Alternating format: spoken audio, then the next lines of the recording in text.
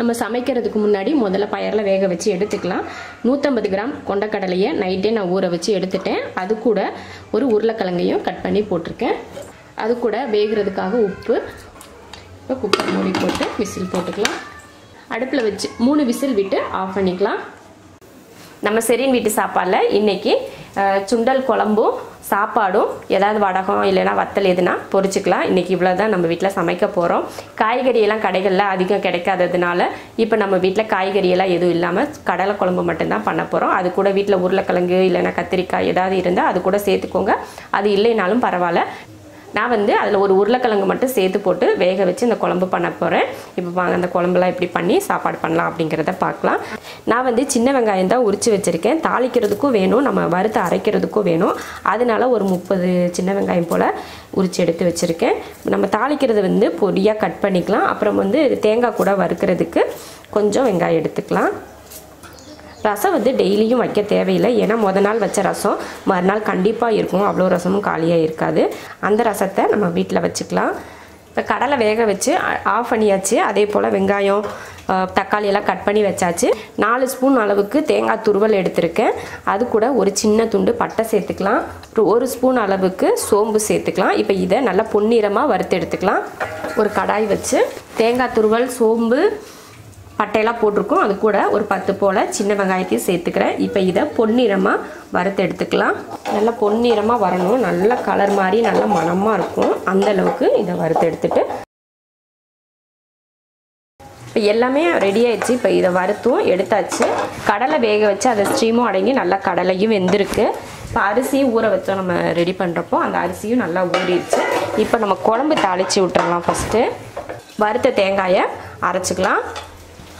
Stove on பண்ணி குழம்புக்கு ஒரு பாத்திரம் வச்சுருக்கேன். குழம்பு தாளிக்கிறதுக்கு எண்ணெய் ஊற்றிக்கலாம். எண்ணெய் காஞ்சதுமே கொஞ்சம் கடுகு உளுந்து, வெங்காயம்,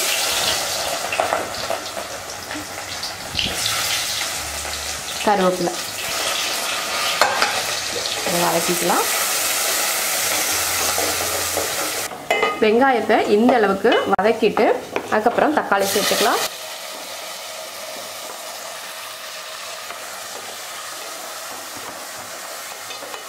தக்காளி நல்லா வதங்கிருச்சு. இப்போ இதில் மிளகாத்தூள் சேர்த்துடலாம். 1 1/2 மிளகாத்தூள் நம்ம காரத்தை பொறுத்து நீங்கள் சேர்த்துக்கணும். நான் 1/2 ஸ்பூன் சேர்த்துருக்கேன்.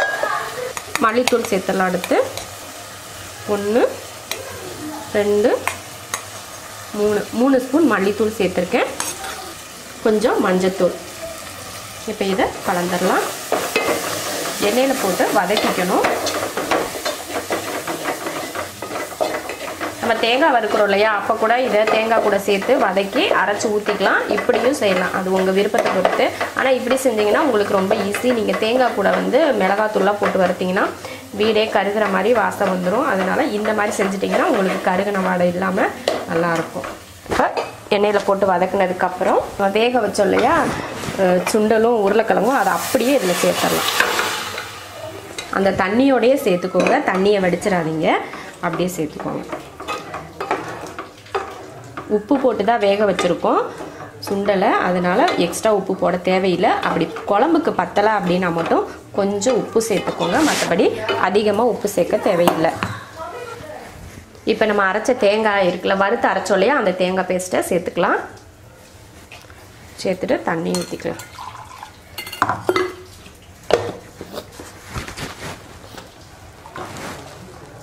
நான் குழம்பு இப்போ தேங்காயை நான் எதுக்காக இந்த மாதிரி குழம்பு தேங்காய் சோம்பெல்லாம் வறுத்து செய்கிறேன்னா, இந்த குழம்பு மீதியாக இருந்துச்சுன்னா நைட்டுக்கு நம்ம சப்பாத்தி செஞ்சுட்டு இந்த குழம்பை தொட்டுக்கிறதுக்கு நல்லாயிருக்கும். அதுக்காக தான் நான் தேங்காயெல்லாம் வறுத்து குழம்பு செய்கிறேன். நம்ம சாப்பாட்டுக்கு மட்டும் சாப்பிட்ற சுண்டல் குழம்பு நான் இன்னொரு வீடியோவில் உங்களுக்கு நான் போடுறேன். இந்த குழம்பு இப்பயும் சாப்பிட்டு நைட்டுக்கு சப்பாத்திக்கும் சாப்பிட்லாம் அப்படின்றதுக்காக தான் இந்த மாதிரி கடலைக்கறி நான் பண்ணுறேன். அவ்வளோதான். தேவையை ரொம்ப தண்ணியெல்லாம் செய்ய வேண்டாம், ஓரளவுக்கு தண்ணியாக இருந்துக்கிட்டால் போதும். இப்போ குழம்புக்கு தேவையான அளவுக்கு தண்ணியெல்லாம் ஊற்றியாச்சு. சாப்பாடு வைக்கிறதுக்கு அரிசியில் ஊறிடுச்சு. கொஞ்சம் உப்பு சேர்த்துக்கலாம்.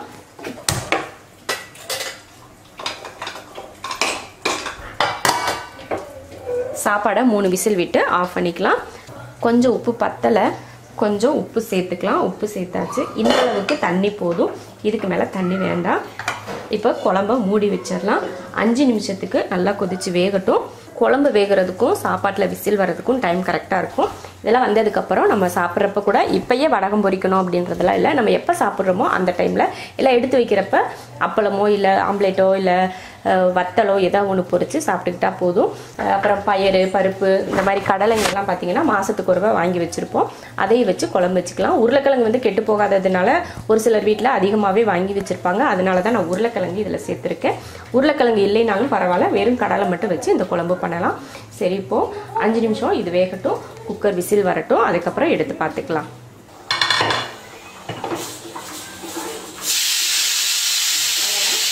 ஆஃப் பண்ணிடலாம். குக்கரில் 3 விசில் வந்துருச்சு. ஆஃப் பண்ணிவிட்டேன். குழம்பும் நல்லா வெந்துருச்சு பாருங்கள், நல்லா கெட்டியாக இருந்துச்சு. இப்போ குழம்பையும் ஆஃப் பண்ணிக்கலாம். ஒரு கடாயை வச்சுக்கலாம். எண்ணெய் ஊற்றிக்கலாம். எண்ணெய் காஞ்சதுமே குடல் பொரிச்சுக்கலாம். கோயம்புத்தூர் சைடில் வந்து இந்த வத்தலை வந்து குடல்னு தான் சொல்லுவாங்க. அதை பொரிச்சுக்கலாம்.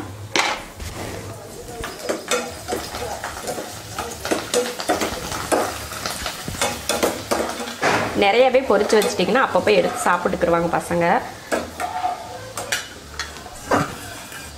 எல்லாம் கலர் கலராக இருக்கும். அஸ்மா அன்னைக்கு நம்ம பெரிய குடல் வாங்கினோம்ல, அது இருக்கா? மஞ்சள் குடல். குடல் பொரிச்சு எடுத்தாச்சு. அவ்வளோதான், சமையல்லாம் முடிஞ்சிருச்சு. இப்போ அடுப்பை ஆஃப் பண்ணிக்கலாம்.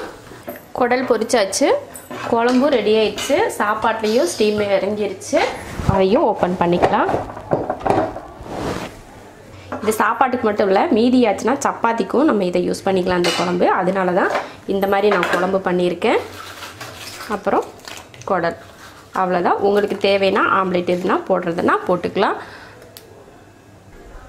நம்ம ஷெரின் வீட்டு சாப்பாடில் சிம்பிளாக ஒரு லஞ்ச் பண்ணி முடிச்சிட்டோம். நீங்களும் இது போல் லஞ்ச் செஞ்சு பார்த்துட்டு பிடிச்சிருந்தா லைக் பண்ணிவிட்டு ஷேர் பண்ணிவிட்டு நம்ம ஷெரின் வீட்டு சாப்பாடை சப்ஸ்கிரைப் பண்ணி பெல் பட்டனை ப்ரெஸ் பண்ணி வச்சுக்கோங்க. அப்போ தான் நோட்டிஃபிகேஷன் உங்களுக்கு வரும். உடனே லஞ்ச் மெனுவை நீங்கள் பார்க்கலாம்.